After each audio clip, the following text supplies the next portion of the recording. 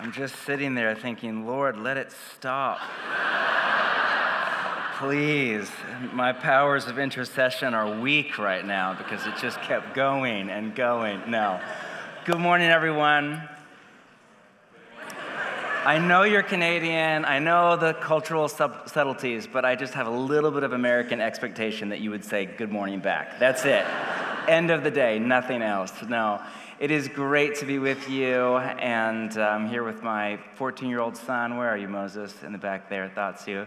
But very happy to be with you. Thank you to Jason and Chris and the leadership here for the invitation to come. I have the utmost respect, if not for their video skills, for their in-person life.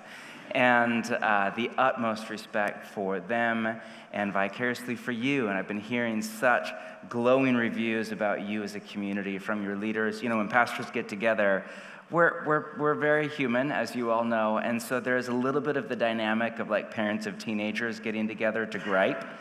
And it happens. Pastors complain. And I wish you could hear how your leaders speak about you. It is not that way. Maybe that's just because you're a new church and give them 6 more months, but we'll see. It's great to be with you. Please turn in your Bibles to Mark chapter 9. Mark chapter 9, and stand with me, please, for the reading of Scripture. We stand because we are a body. We don't just have a body. Our body is part of who we are, and we want to, with our body, honor God and honor the story that we are about to read as more than just literature. It is that, it's not less, but as the Word of God that is coming to us. Mark chapter 9, let's read from verse 14. And God, we just open our heart now to you. Invite you all just to take a deep breath in and out.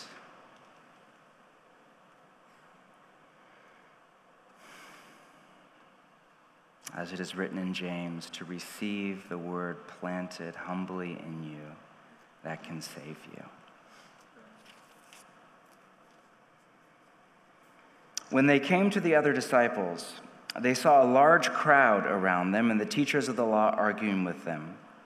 As soon as all the people saw Jesus, they were overwhelmed with wonder and ran to greet him. "What are you arguing with them about?" he asked. A man in the crowd answered, "Teacher, I brought you my son who is possessed by a spirit that has robbed him of speech. Whenever it seizes him, it throws him to the ground. He foams at the mouth, gnashing his teeth, and becomes rigid. I asked your disciples to drive out the spirit, but they could not." "You unbelieving generation," Jesus replied. "How long shall I stay with you? How long shall I put up with you? Bring the boy to me." So they brought him. When the spirit saw Jesus, it immediately threw the boy into a convulsion. He fell to the ground and rolled around, foaming at the mouth. Jesus asked the boy's father, "How long has he been like this?" "From childhood," he answered. "It has often thrown him into fire or water to kill him. But if you can do anything, take pity on us and help us." "If you can," said Jesus. "Everything is possible for one who believes." Immediately the boy's father exclaimed, I do believe. Help me overcome my unbelief." When Jesus saw that a crowd was running to the scene, he rebuked the spirit. "You deaf and mute spirit," he said, "I command you, come out of him and never enter him again." The spirit shrieked, convulsed him violently, and came out. The boy looked so much like a corpse that many said, "He's dead." But Jesus took him by the hand and lifted him up, and he stood up. Take a seat.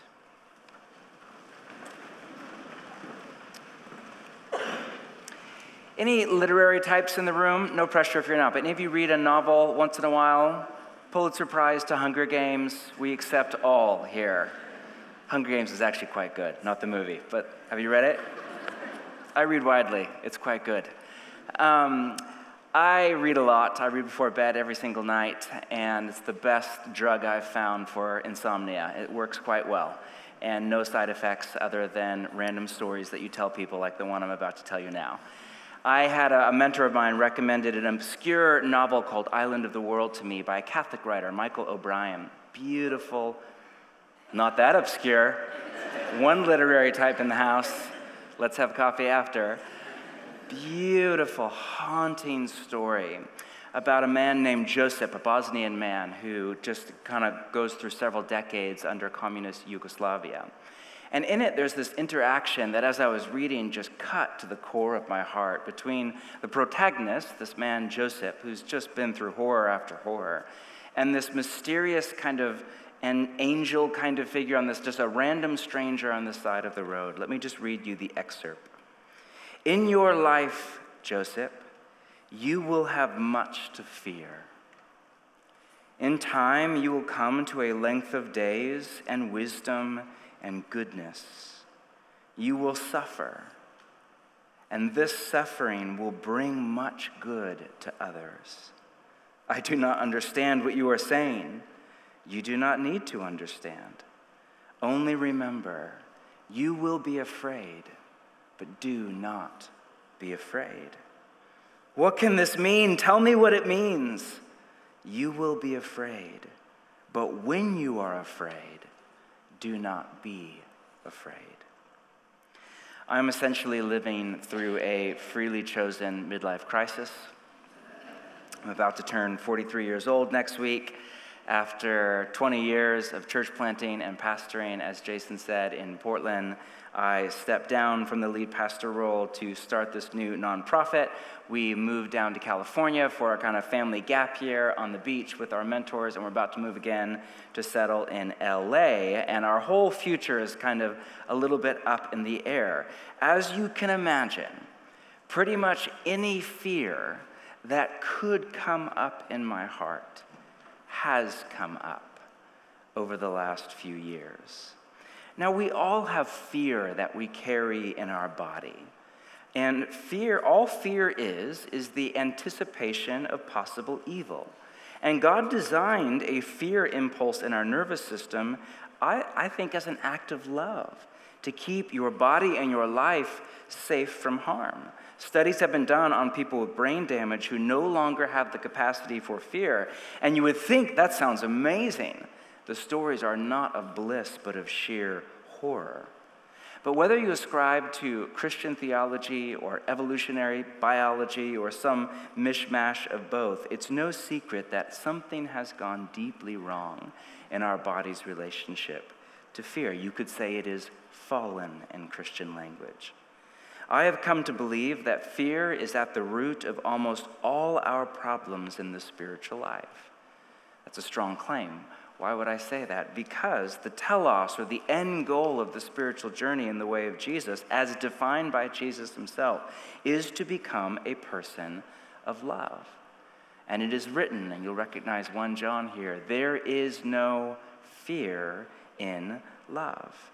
As long as we need our life to go a certain way, we will, despite our best intentions, which all of us have, act in ways that are unloving to anyone who gets in our way. Therefore, fear is at the root of all sin. And faith is, at some level, the ultimate solution. Early on in the pandemic, remember that? Someone in the American South coined this phrase, faith over fear, which, nice alliteration, thank you, but it became a kind of rally cry for the anti-lockdown movement, and as a result, just kind of more polarizing language in the culture wars. Now, you may hate that language, you may have it on a bumper sticker on your car outside. I don't care, that's between you and the leadership here, all right? That's their problem, not mine. I'm not referring to where you fall on the political spectrum, but how far along you are on the spiritual journey. The theologian and psychologist Benedict Groeschel summarizes the entirety of the spiritual journey in the way of Jesus as a decrease in fear and an increase in faith, as the gradual shift over a lifetime from what Jesus called anxious care to a deep, genuine, sturdy trust in God. That's essentially what faith is. The word faith is pistis in Greek, the language of the New Testament. And pistis is one in a constellation of Greek words that kind of are all in what linguists call a semantic domain, kind of a range of meaning. Faith, along with words like belief, trust, confidence, reliance, allegiance, faithfulness. All of these English words orbit around the center of gravity in biblical theology, that is, faith, which is best defined as confidence grounded in reality. Faith, contrary to popular opinion, is not a blind leap into the dark. It is not believing something for which there is no evidence, but believing something based on evidence. As the Quaker Elton Trueblood, who was the chaplain at Stanford for many years, once said, faith is not belief without proof, but trust without reservations. Faith is not a feeling, though it has an emotional component to it of trust. More on that in a minute. And faith is certainly not just mental assent, which was the fatal flaw, if you know your church history, of the Protestant Reformation, which redefined saving faith as, at a crass level, believing the right doctrines about God. It has to do with what we believe, but faith is an action. It is something you do. You put your faith in God. And faith is at the center of our discipleship to Jesus and all Christian spirituality, to the point we call our worldview the Christian what? Faith. A practice dating all the way back to the New Testament itself, where Paul and Peter and others called Christian spirituality, quote, the faith. And the first thing you need to understand about faith is that it is not a religious thing, it is a human thing. Whether you are here this morning and you are an ardent disciple of Jesus, or you're a Buddhist, or you're a Muslim, or you're an atheist or agnostic, all of us live by faith because it's impossible not to. Again, faith is a sense of trust or reliance on someone or something. I got up early this morning. I've been in town all week doing a couple of work things earlier in the week, and I had a day or two with nothing on the schedule, and so I'd never been to Whistler, and I moved away from the rain, and with it, away from all the trees. And so I thought, and it's a mixed bag. Sun, you can have sun and no trees, or you can have trees and no sun. You chose trees and no sun. So there you have it. And so I missed the trees. So we went up for a few days, my son and I, to the Whistler area. That drive, by the way, is beautiful. I just got out of the car. I woke up early this morning. Dan was kind enough to loan me his car. Thank you so much to both of you, because I lost my license, and I went to take the test, and I failed it. So I can't rent a car right now. So I borrowed Dan's. Thank you, Dan. It's a true story. True story. Point of the story is, I got up early this morning, and I calculated the time to drive from our Airbnb. I had to be here at 8:40 this morning, and I left right on time, and I did not wake up stressed, is this car going to start? Dan gave it to me. It's a reasonably new-looking Honda. I just trusted. I just trusted the car will probably, I didn't schedule an Uber as a backup. I didn't have 3 other cars waiting in the parking garage just in case. I just decided to put my faith in Dan and his car. Now, do I know that the car was going to start? Do I have irrefutable proof that that car was? No, I had no idea. I just had, based on some, somewhat sufficient evidence and Dan's sketchy reputation, I had enough faith, I'm kidding, I had enough faith that that car would start and get me to my destination this morning. I was living by faith. And so are you. Whether you are, again, a disciple of Jesus or not. Even at the meta level of meaning and purpose in life, let's go way beyond like trust in a car to get you somewhere. Who am I? What's the meaning and purpose of life? The question is not, do you have faith? It's who or what do you put your faith in? Jesus or Richard Dawkins or a particular interpretation of the data points of science or somebody on Instagram or just your own intuition and street smarts. Here's the Christian philosopher James K.A. Smith, a favorite of mine. The question isn't whether you're going to believe, but who. It's not merely about what to believe, but who to entrust yourself to. Do you really want to trust yourself?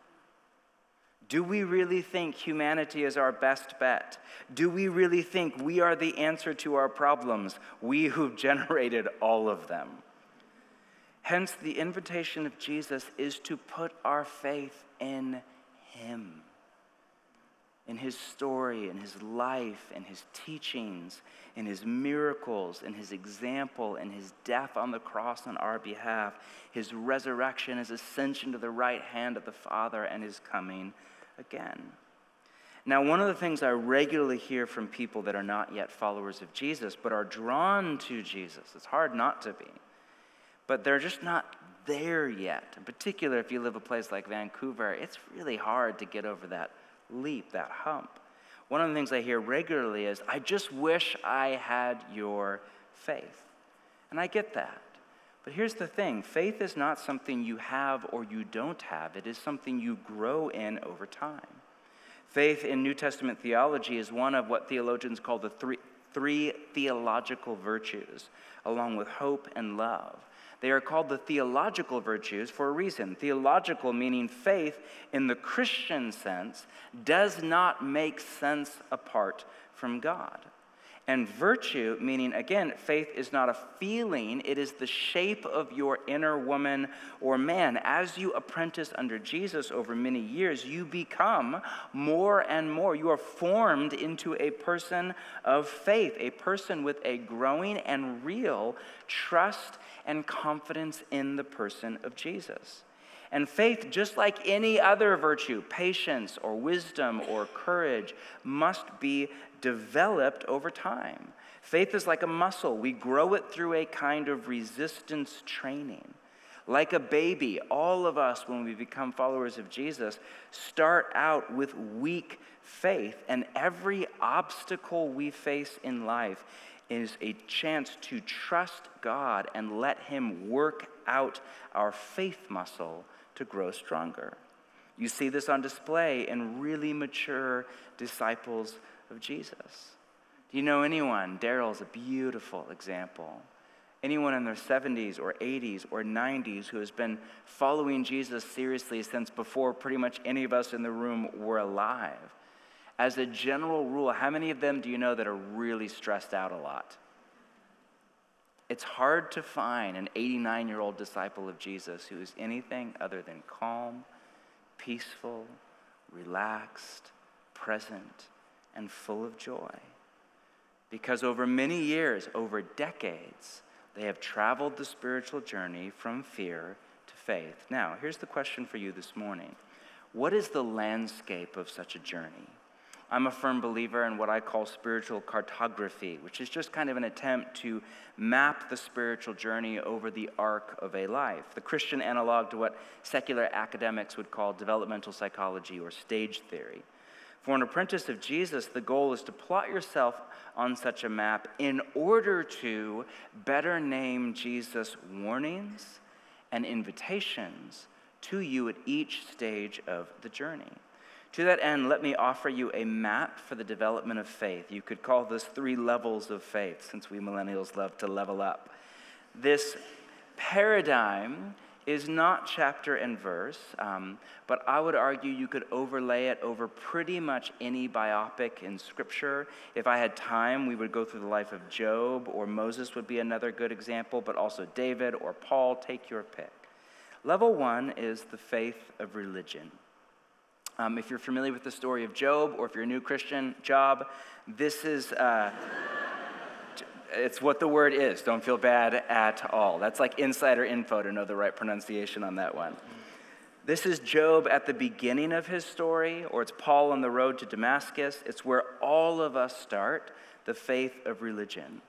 The word religion gets a bad rap. It's used by a lot of Christians as a polemic against a particular kind of religion that is heavy on rules and light on relationship, hence the evangelical cliche, it's not a religion, it's a relationship, which is patently untrue, but it sounds really nice.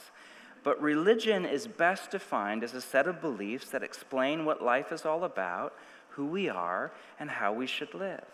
Again, by this definition, all people are religious. You can't not be. Your religion may be Christianity, or it may be Islam, or Christian Science, or politics, or social justice, or all things LGBTQ, or sports, or your career, or your family. It could be anything, good or bad, you name it. But in discipleship to Jesus, the faith of religion is essentially a way of relating to God that is based on quid pro quo. If I fill in the blank, then God will fill in the blank. If I put my faith in Jesus, then I will go to the good place when I die. If I tithe, then God will bless me financially. If I have integrity, then I will do well at work. If I don't have sex before marriage, then God will make me have an awesome marriage. In evangelicalism, the catchphrase for this first level of faith is biblical principles for living, which are great. For the record, I am all for biblical principles for living. But left unchecked, they can become an attempt to use God and insider information of his ways, the way he designed the universe to flourish, to engineer the circumstances of our life to our desired end, not his. Just another human attempt to minimize pain and maximize pleasure, but this time under the guise of Christianity. This is Book of Proverbs level of faith. Most people don't realize, there's all this kind of internet-like stuff about can we trust the Bible, and there are great questions there to sit with before God. I've come to the conclusion, yes. But what people do not realize is that there was way less controversy in history around the canonization of Scripture, or which books were included in the canon or not, because early on, and for both the Old Testament and the New, there was a wide consensus around which writings had that special quality, as well as strict criteria. But few Christians today are aware that one of the most hotly debated books, very contested in the ancient world, that almost did not make it into the canon was the book of Proverbs. Can you believe? Have you read the book of Proverbs? Who could have a thing against the book of Proverbs? I mean, come on. There are other books I'm like, really? Are we sure about this one? But Proverbs, and here's why. If you read Proverbs as a book of general wisdom principles, it is incredibly insightful. But if you read it as timeless truth, or even more so as a book of promises, they simply aren't true. I mean, they are true about 80% of the time, but that 20% of the time will kill you. One I made all my kids memorize early on because I'm a controlling father is lazy hands make for poverty, but diligent hands bring about wealth. We used to say to our kids, do you have lazy hands or diligent hands? The answer was lazy, but what we were going for was diligent.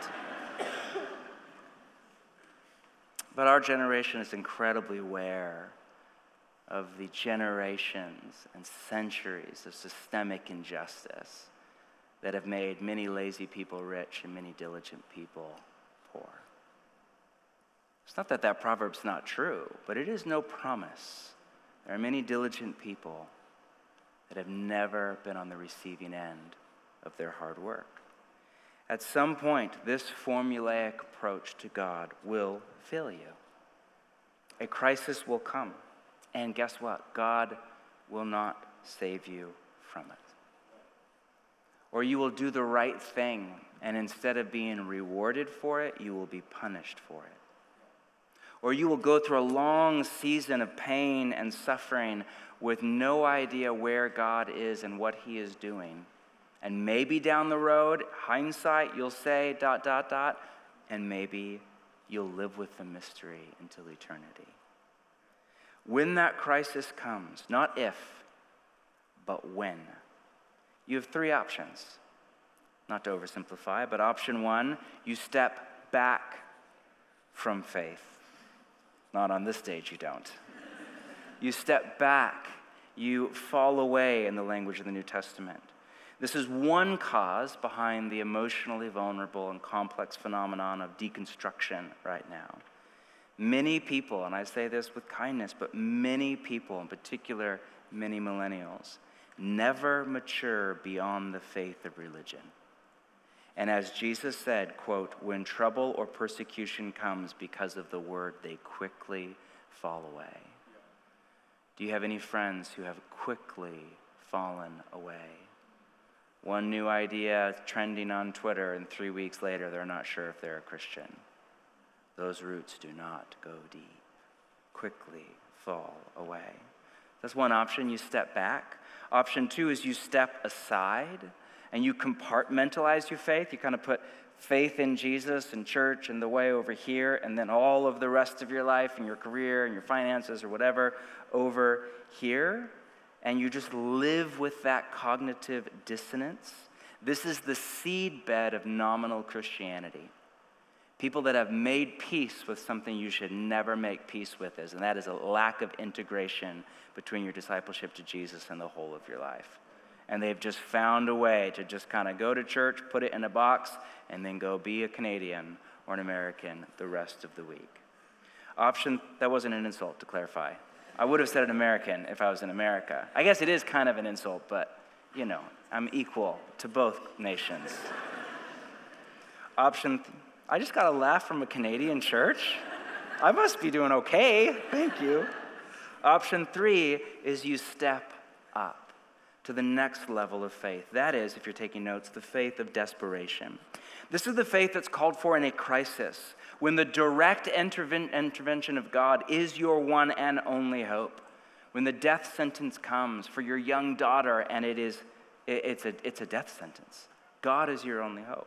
When you get the phone call and it's worst case scenario, when your prayer is unanswered, when your plan falls through, when your dream dies, when the relationship is over, when you are forced to admit it is a failure, when your deepest fear comes true, when you are in the dark night of the soul or in the wilderness, it is the faith of the man here in the story in Mark chapter 9. He's at this breaking point. Many of you are not yet parents, but I cannot even fathom what that would have been like. His son is demonized. He has exhausted every possible solution. He has no control over the situation. The beautiful proverb, train up a child in the way they should go, and when they are old, they will not depart from it. That's not going to cut it when your son is foaming at the mouth and rolling around possessed by a demon. You can't claim that like something has gone wrong. His only hope is a miracle. So what does he do? He goes to Jesus in weak but real faith. Look again at verse 22 if your Bible is still open. He says, if you can do anything, take pity on us and help us. I just love the honesty of this man's prayer. And what does Jesus say? If you can? It's like a leading question. Notice he's coaxing the man up. Can you come up with me to a higher level of faith? Calling on this man to believe in the power of God and the possibility of life by the Spirit in the kingdom of God. You see, as uncomfortable as I am with it, and this is not how I would design the universe, and there are so many reasons that's a good thing that I'm not in charge of that, but there is a reciprocal relationship between our level of faith and our experience of the release of God's power. Now, behind that claim is all sorts of theological mystery and controversy, but let's just be honest, there's truth in that statement. There is some kind of correlation between how our level of faith, how much faith we have in God, and how much we see the move of God in our life. John Wimber used to say faith is spelled R-I-S-K. He wasn't really bad at spelling. That was like a boomer pun, all right? He was saying we have to risk, we have to step out in faith if we want to see God move in power. One of the reasons so few people, in particular upwardly mobile, creative class, people like many of you in the room in a city like Vancouver or Portland or LA, have so few stories of the hand of God in their life is because we live with such extraordinary control over the circumstances of our life. We have done everything in our power. We've worked hard. We've gone to school. We've gotten the right job. We've been good with our money or not or whatever to design this perfectly safe little life that we can control. And then we're up in our head and we don't know if we believe in God and where is God in my life. You've never even given him a chance. God comes to us in our vulnerabilities, in our pain, in our sufferings, when we are stripped of control, when we are no longer the captain of our ship and the master or the mistress of our destiny, when we are humans, broken, weak, desperate, contingent, in need. You meet people like that, which is most of the world, and they're not up in their head wondering if they believe in God. They're full of their heart telling you stories of the power of God in their life. There is a relationship between our level of faith, vulnerability, risk, how much we're living at the edge, the margins of our Western control, and our experience of God. But some of you, this man here is risking heartache. He's risking yet another wave of disappointment, social stigma, and an honor-shame culture. I'm sure many of you get that. He's risking things getting worse, like poking the bear. He's risking all of this in the faith of desperation. Some of you are at this point, I'm guessing, this morning. I don't know if it's 20 of you or 2 of you, or maybe your faith is strong, maybe it's weak. Maybe like the man, you just gotta, I love Pete Greig's word, pray what you got. I love his prayer. I cannot tell you. It's like the anthem cry of Christians in secular cities. Lord, I believe, help my unbelief. I believe, help my faith that is so weak. And watch what God does. Now, in this story, there's a happy ending. And part of me would love to just end right now. Let's believe for God. Let's go into some really loud song and go for it. Because that's the end of this story. The boy is set free. And I pray that same release of God's power for any of you in a crisis right now. My heart is with you. But what if he wasn't? Hypothetical scenario, and I'm not trying to play fast and loose with the text, but what if this man's story ended like Jesus' story? Where in his crisis, Jesus prayed, Father, take this cup from me, and heaven was quiet. And on the cross, he prayed, my God, why have you forsaken me? And the sky went black. You see, there is an even higher level of faith than the faith of desperation, which can be easy to miss, in particular if you're in the charismatic tradition, as you are, as I am, not a dig at all. In our tradition or our stream of the church, there's so much emphasis on stirring up faith to believe in God for the miraculous. Is that a good thing or a bad thing? Good thing. But it's easy to miss inside that culture that the faith to believe for signs, for wonders, for the power of God, that's a beautiful thing. That's not the highest level of faith. There is a higher level still. That is what I would call the faith of surrender. This is where you aren't believing in God for any particular outcome. You're just believing in God. Whatever happens. Your trust isn't God will make everything okay. Your trust is God is good and God is with me no matter what happens. That's different. That's higher. It's Jesus, the pinnacle of spiritual maturity. Not my will, but what? Yours be done. Or it's Job at the end of his story. My eyes have seen the Lord. Now I repent in dust and ashes. No more questions. No more demands. I accept the mystery. My eyes have seen the Lord. It's Paul in prison waiting for a verdict that will either set him free or cut his head off. For me, to live is Christ, to die is what? Gain. He goes on and basically says, my only prayer is that, quote, Christ may be exalted in my body, whether by life or by death. How many of you prayed that this morning? I prayed everyone. No. Now, this doesn't mean that you and I don't have desires for a particular outcome. All of us do. Please do not shame yourself for that. All of us desire to minimize pain and maximize pleasure, and we strategically work to make it happen. It means that you're not emotionally attached in an unhealthy way to your desires.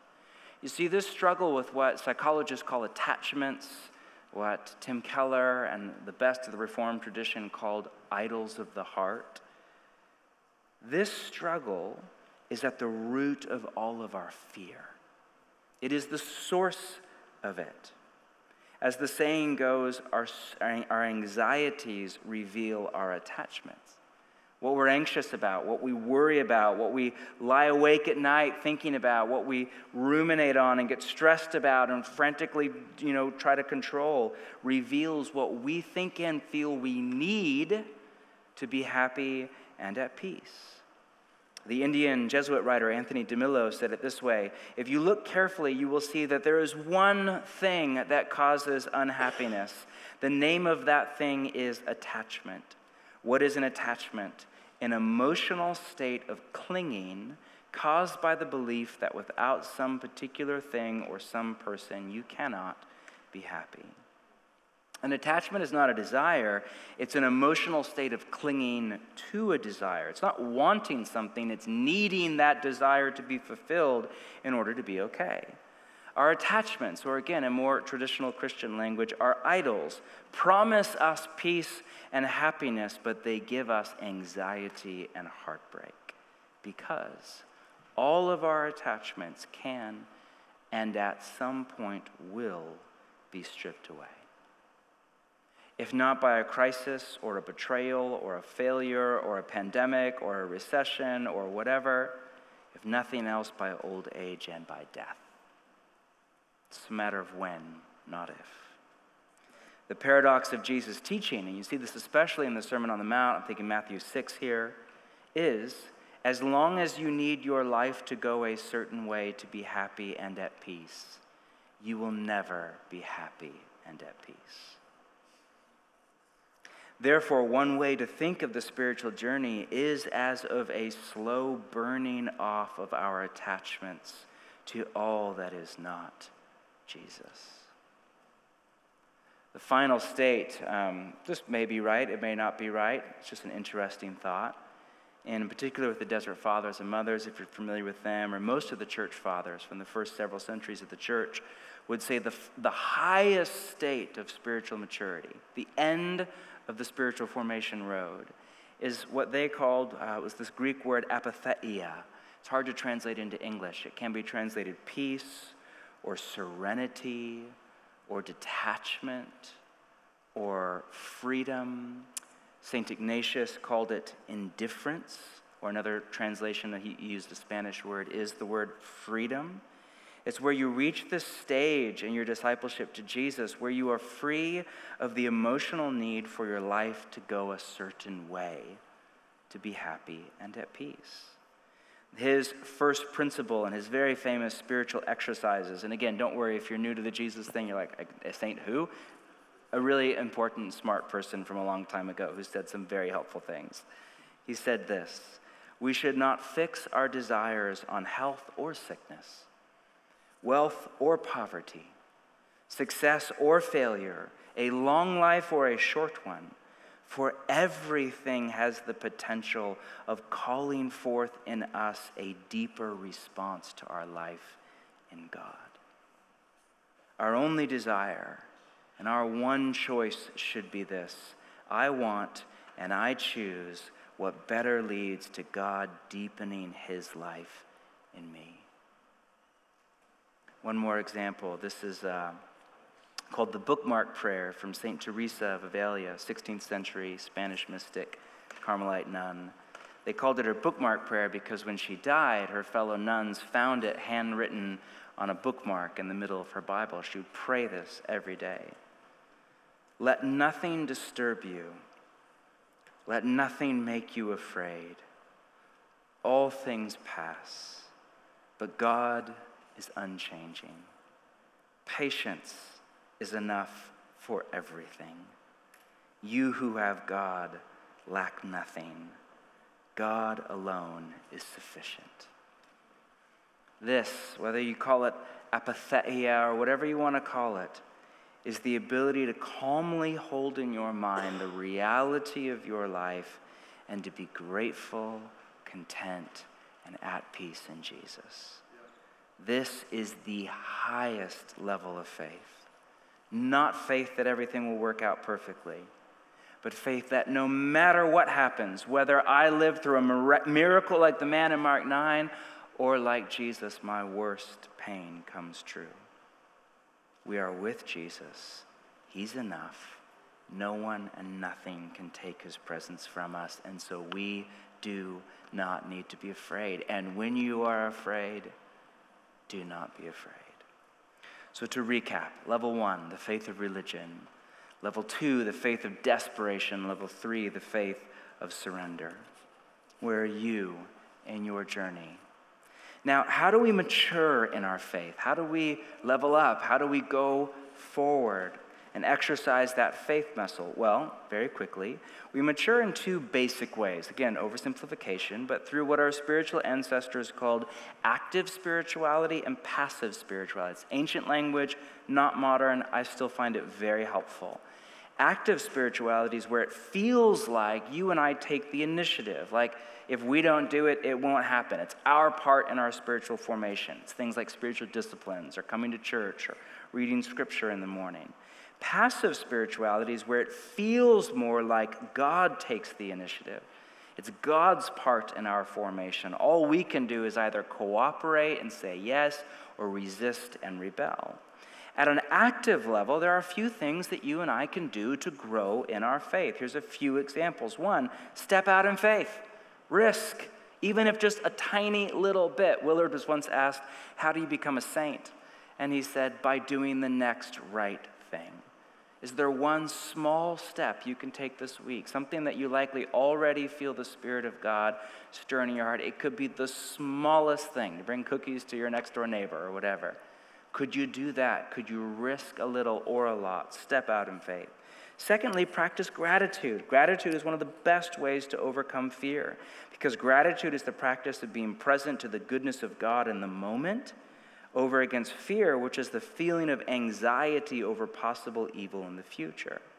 The more grateful you are, the more you realize how good your life with God is, and the more you grow in your faith in God. Third, get around people of faith. There is a social dimension to faith. Some environments decrease our faith and others increase it. Jesus said of his home village that he could do no great miracles there because of their lack of faith. Living in a city like Vancouver or LA is very hard on your faith, hence the need to gather together. Finally, ask God for more faith. Like the man in the story, Lord, I believe, help my unbelief. He's praying for more faith. God, give me more faith. Faith is a muscle that we develop, but theologically it's also a gift that we receive by the Spirit and the grace of God. And finally, one more, just wait. One of the greatest signs that we have faith is the ability to calmly wait for God to move, to live through our wilderness with peace. But then there's passive spirituality, what Scripture calls the test of faith. But this isn't like a test in school in the Western system where you study hard, and if you do a really good job, if you're smart and you work hard, you get a good grade. It's more like a stress test, the way engineers test a plane or a car or a new piece of technology, or where a blacksmith tests the metal, or a chef tests a dish, or a band tests out a new song on a live audience. It's a way to test the integrity or strength or quality of something, to see what it's actually made of. How much strain can it take? Is it ready for the next level? Less for God. He already knows what's in our heart. But often more for us. We often don't know. When our faith is tested, as it regularly is, what we actually believe comes to the surface of our heart. We may think that we don't need a lot of money to be happy until we lose our job. We may think that we don't get our identity from success in our career until we get demoted. We may think that I don't need to be married to be happy until we're single year over year over year.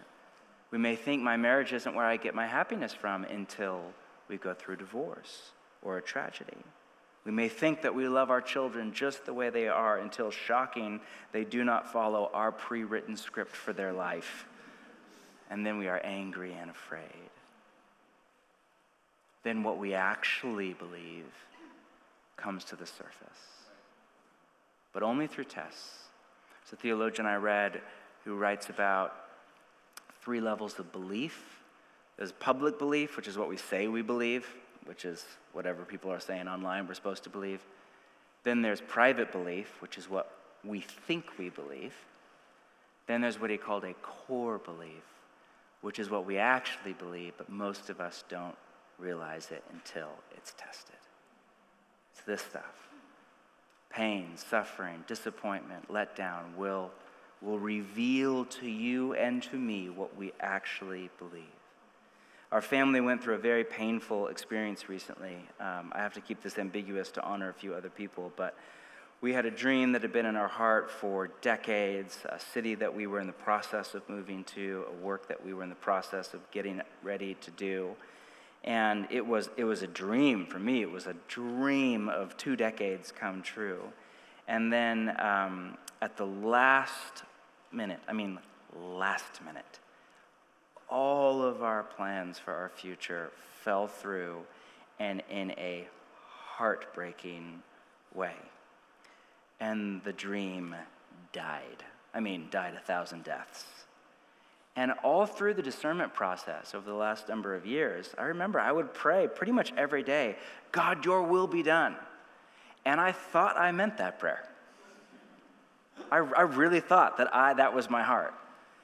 Until my faith was tested.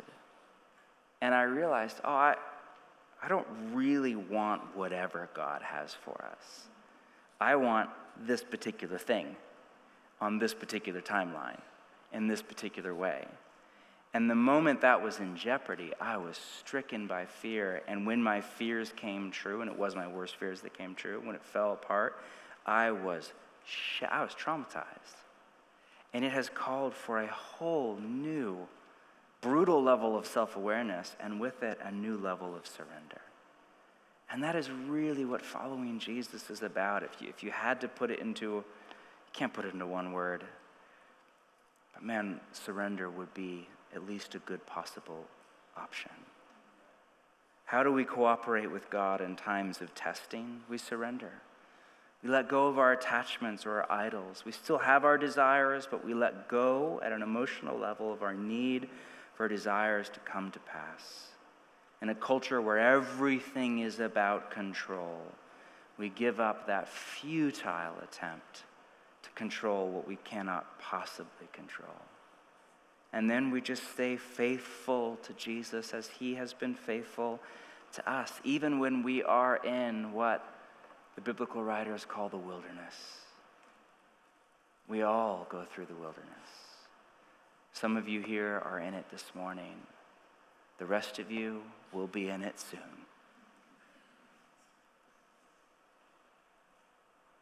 Key to the wilderness is Psalm 23. Though I walk through the darkest valley, I will fear no evil. It's just to keep walking. People give up on God way too soon. You hear nothing else from me this morning. One of the main roles of the wilderness is to strip us of the illusion of control and set us free from what's actually the root cause of all of our anxiety that causes us to behave in incredibly unloving ways. And really the only way for that to happen for most of us is not by reading another book or hearing another sermon. It's by having our control over the life we want stripped away from us against our will. That's basically the only way I know of where we get free. Lots of people are like, oh, God, give me less anxiety. Be careful what you pray for. What we want is like a zap from heaven. Most of the time, God's answer to that prayer is the wilderness. None of us want to go through it, and every single one who stays faithful to God looks back on it with gratitude, not bitterness. Says, God, thank you.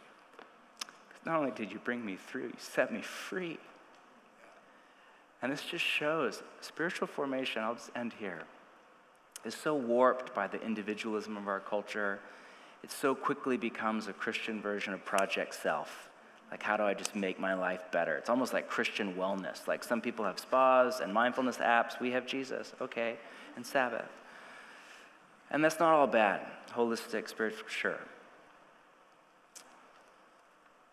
But ultimately, it puts us face to face with the reality that we cannot save ourselves. That we need to be saved. And I don't mean that just in the very narrow evangelical understanding of that word, where your eternal destiny is switched. I mean that in the historic, biblical sense of that word, where your whole person is all that you are, body, soul, spirit, past, present, future, is saved, rescued, healed, made whole, renewed by the power of Jesus. We can't do that. Only Jesus can do that. But what we can do is keep walking. We can just stay faithful to Jesus as he is always faithful to us. But he is faithful on his timeline, not ours. In his way, not ours. And that may feel like bad news, but I'm telling you, that's really good news. Such good news. Because on the other side of the wilderness isn't just a better life and a deeper faith and a calmer nervous system. It's a greater experience of the mystery that is God. That never grows old. We never get tired. It's coming to a place where life is what life is, but God is God. It's Job. Now my eyes have seen you. I'm done. So let's stand together and like Job, let's just be quiet for a moment.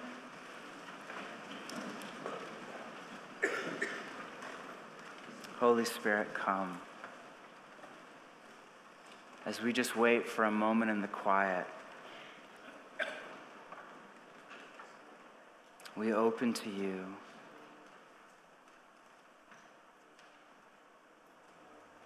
Holy Spirit, come and settle on our heart as we process your word to us.